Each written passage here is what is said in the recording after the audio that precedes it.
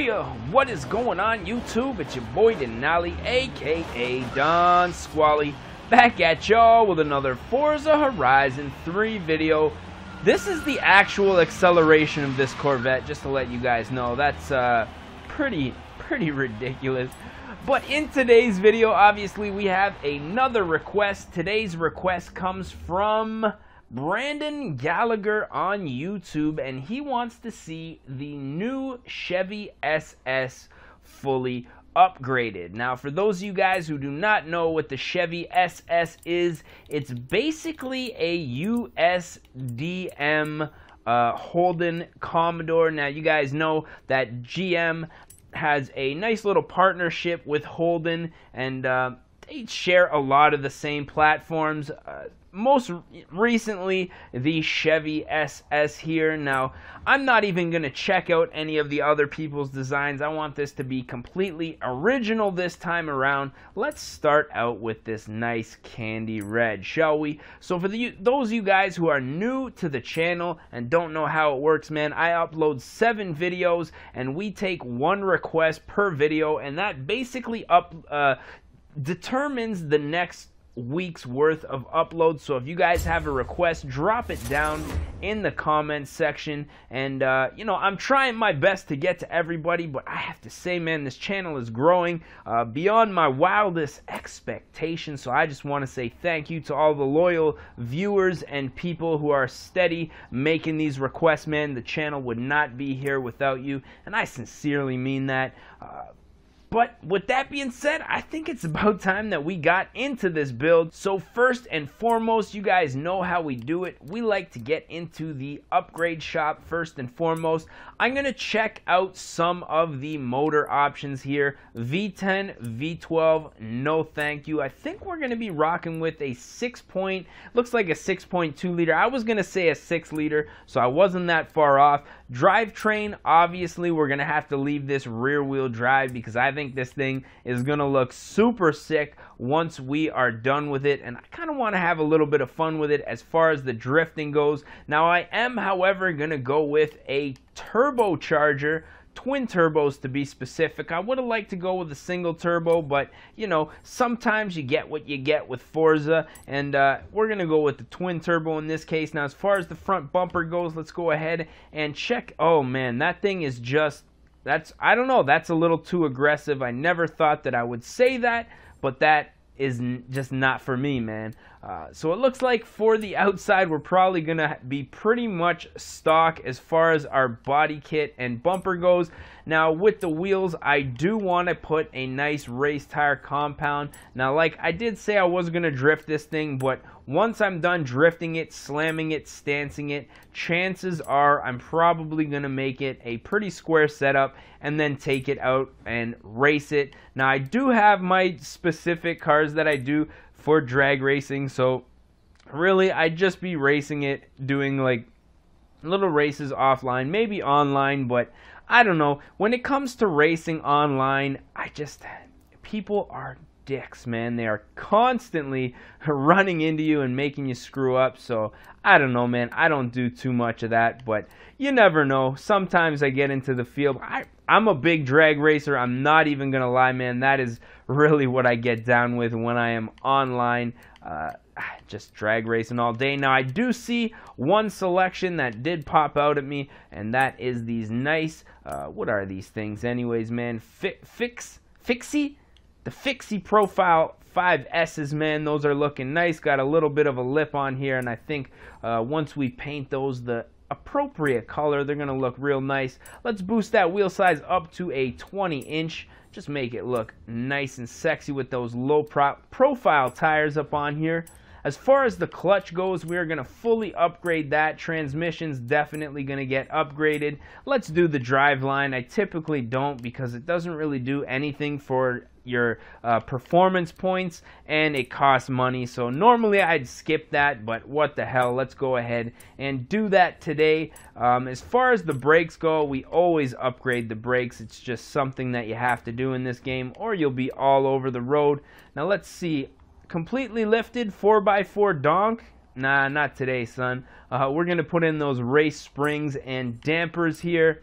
anti-roll bars front and back, and I think I'm going to go ahead and leave the weight the way that it is. Even though this is typically going to be a heavy car, I still want it to be sort of a street setup, nothing too race car-ish. Now already we are looking good in an S1 class, so what I'm going to do is just put an intake and exhaust, jump over here, upgrade our turbos, and see if I can max this thing out around 899.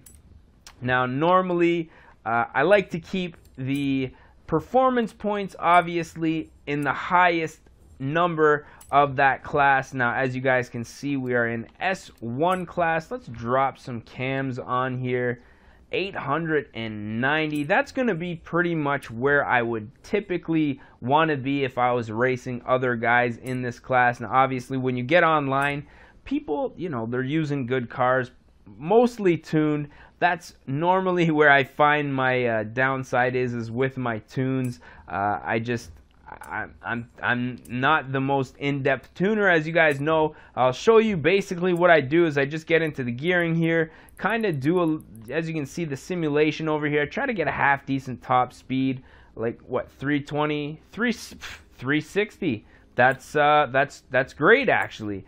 For this one though, we are going to be slamming, we are going to be stancing. Now I'm only going to be doing this for this video, and then like I say, I'll probably be squaring it up, making it look appropriate. Now as far as the differential, acceleration is going 100% to the rear end, because I want this thing to be able to drift like a madman. So next up, you guys know we have to jump into the designs and paints, and what I'm thinking is we're going to slightly alter this red color here. Now I don't think we're going to be able to change the manufacturer color, so we're just going to go ahead and select a normal red here and maybe just make it look a little bit different. Like I kind of like the way that the red is very bright here, but let's see if we can make a custom color.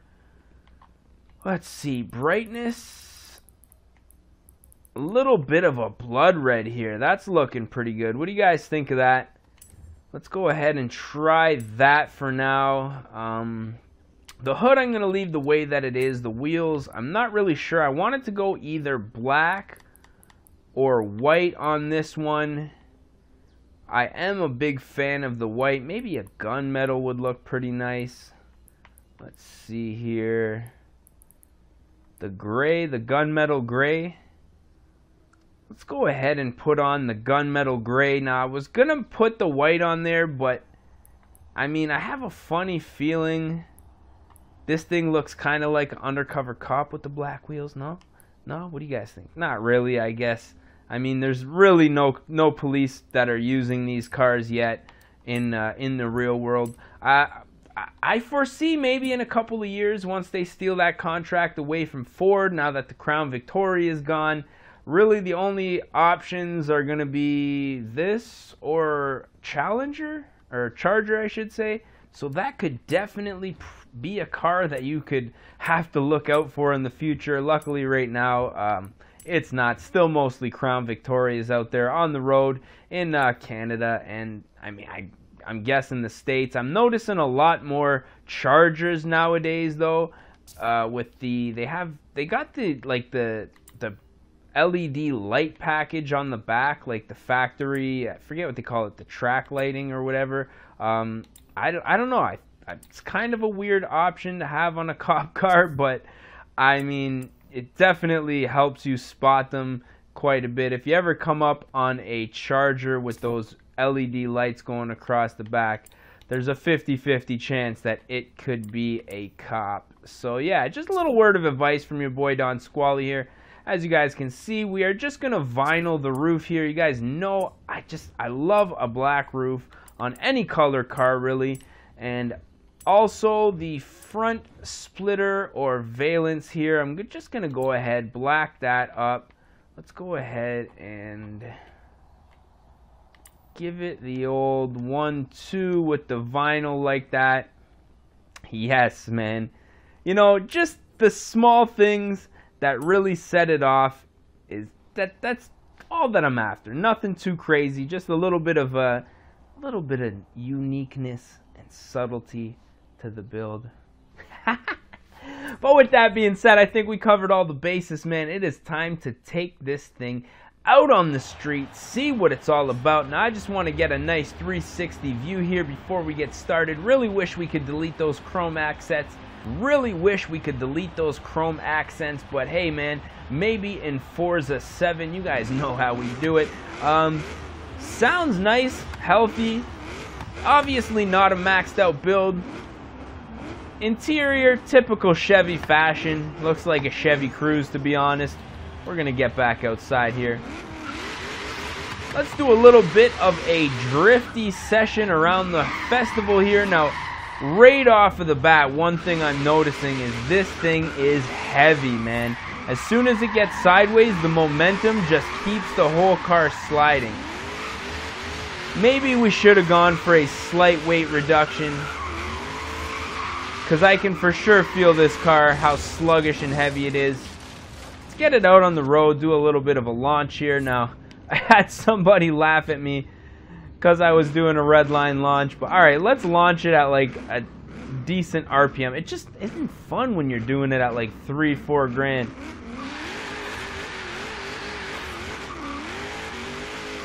And we are off. Very impressive, actually.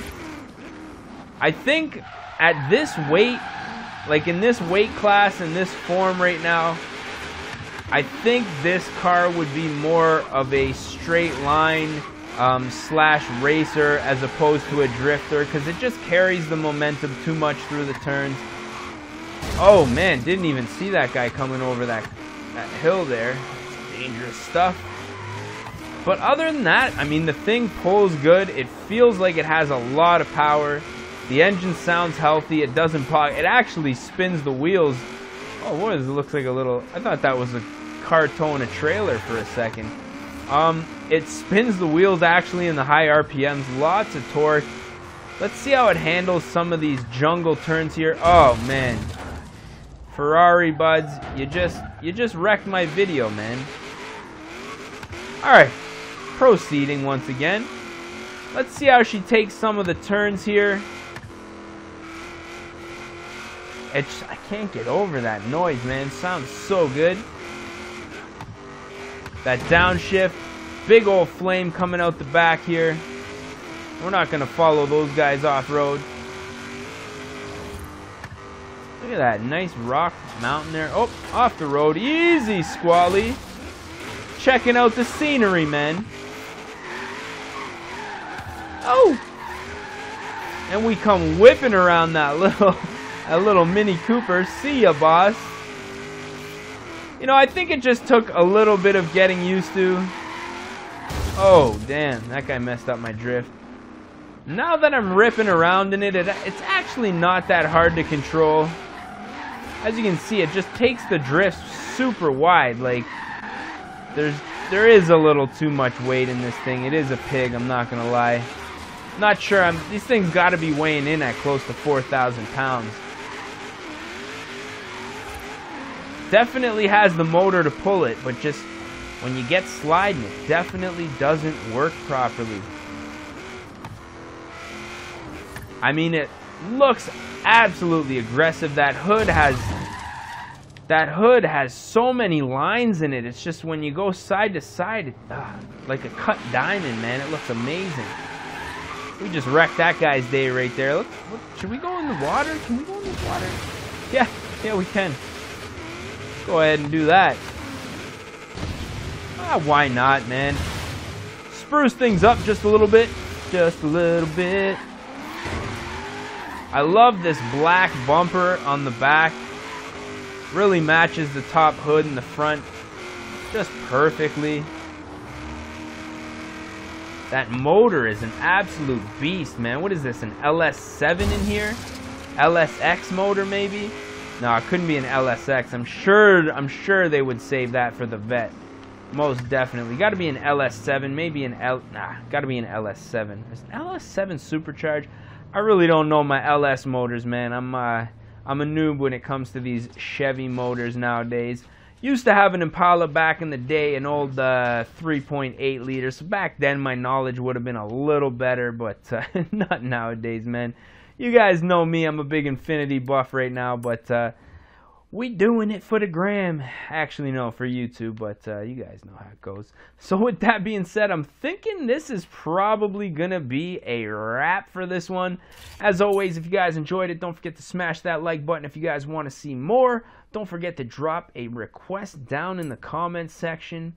And yeah, I'm thinking that's about it. So as always, I am your boy D Nolly, aka Don Squally. I just want to say thank you guys for watching.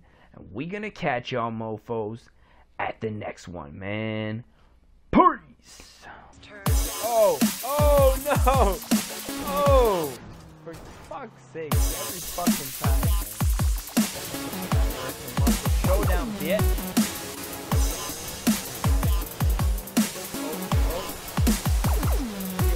Oh no.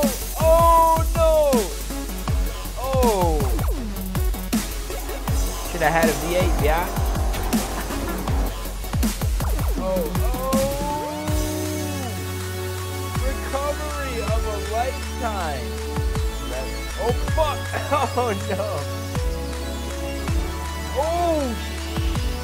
Fuck.